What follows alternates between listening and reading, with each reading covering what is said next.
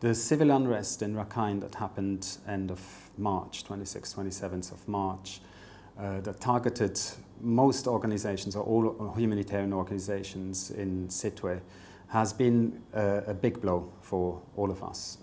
And I feel, of course, frustrated from an ICRC point of view, because we have built up, very carefully built up an operation there over the last 18 months. We've been very careful to liaise closely with the communities to make our work understood. We've been very careful to balance our assistance to both communities, since both communities are affected by the communal violence.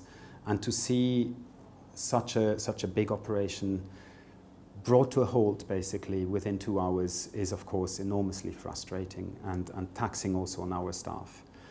And more importantly, it leaves a big humanitarian gap in Rakhine State. A lot of people, thousands of people, are left without assistance, at least temporarily. The community violence in Rakhine has led to increasing tensions over the past years, and to work in that context means that we have to be very, very careful about how we work and how well the work is accepted. We have tried to be very true to our principles of neutrality and independence and impartiality, opening our services to all communities and communicating that to the communities themselves. I think it is an essential ingredient to working in Rakhine.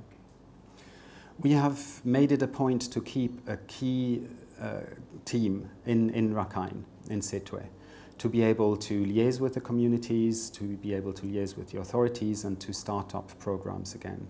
Our intention is certainly to get back to the operational capacity that we had before.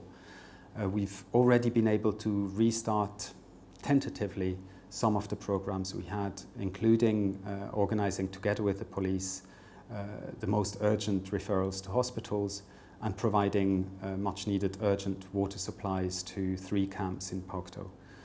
So we're slowly building up again, and our intention is certainly to be back on our feet very quickly.